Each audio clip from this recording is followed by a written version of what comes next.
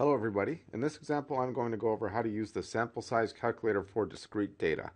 Now to access this template, open SigmaXL, select Templates and Calculators, Basic Statistical Templates, and Sample Size Discrete. Now when it opens up, the template gives the following default values. P is the estimate of proportion for outcome of interest. Use P equals 0.5 if unknown. Delta is desired proportion margin of error. Enter as the half width. For example, if the desired margin of error is plus or minus 3%, enter 0.03. You can enter a population size to adjust for small populations, for example, a population size of less than 10,000.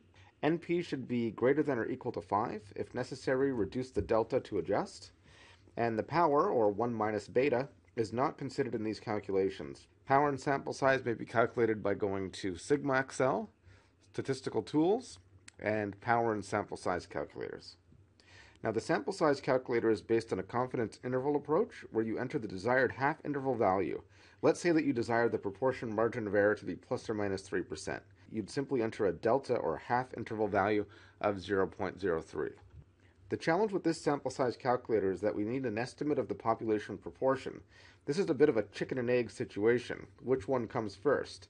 I want to calculate an appropriate sample size to determine an outcome, but I'm being asked to enter an estimate of the population proportion.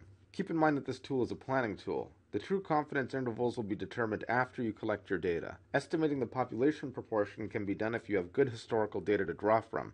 For example, in historical customer surveys, the percentage of satisfied customers was 80%. In this case, you could use a p-value of 0.8. If you do not have a priori knowledge, then leave p equal to 0.5, which gives the most conservative value. For example, the largest estimate of the sample size. If you enter a value other than 0.5, it will result in a smaller sample size requirement. Thanks for watching, and I'm happy to let you know that all of our sample size templates are now available for the iPad and iPhone as long as you have the Numbers application.